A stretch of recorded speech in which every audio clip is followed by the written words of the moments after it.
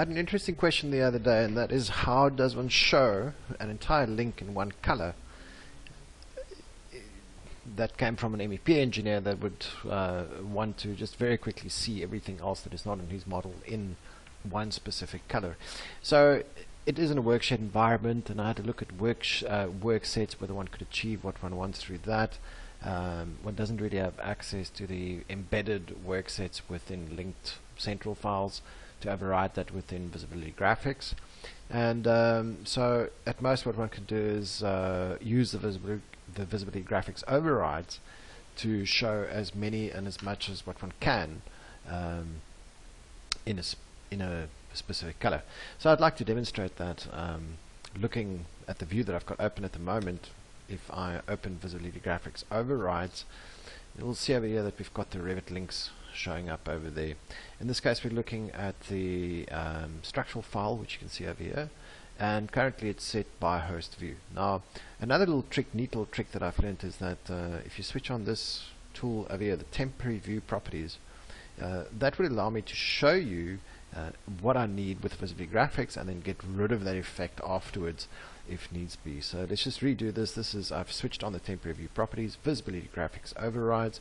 We go to the Revit links. There is the structural model. I go to the basics and I say, well, I want to be able to show this customly. There's my model categories. I change them to custom as well. Now what you'll see is within the embedded categories over here, if I expand all, within some of these embedded categories, not everything has been selected, and so to make sure I select everything, I say first of all expand all and then all, and then everything is selected and I check one of the boxes that haven't been selected. That's part number one. Part number two is, now that everything is selected, wherever you can see one of these boxes that you can change, that is where we will override the color with, say for argument's sake, red. It's nice and visible, and we do the same thing with the others as well. Obviously the transparency is not going to be applicable. We don't need to set that today. There's my lines, which I can override with red, and so we go through all of these and we set them as we'd like them. The transparency, there's the patterns. Again, we do those in red. So now pretty much everything is overwritten with red, and I'll go and I say okay, and then also under annotation categories I also want to set these to custom. I'm specifically interested in my grid lines. They are switched on at the moment, and I'm also going to expand all, select all, and override these lines with a red color. And the reason I'm doing this is to show you that the grids don't accept that override. Right.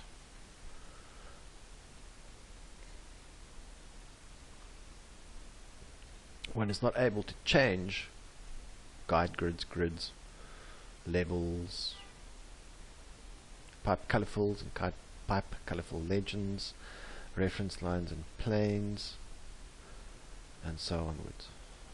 Why has not everything been selected? There you go. Okay. And okay. And there we can see everything that can show up within red is showing up in red.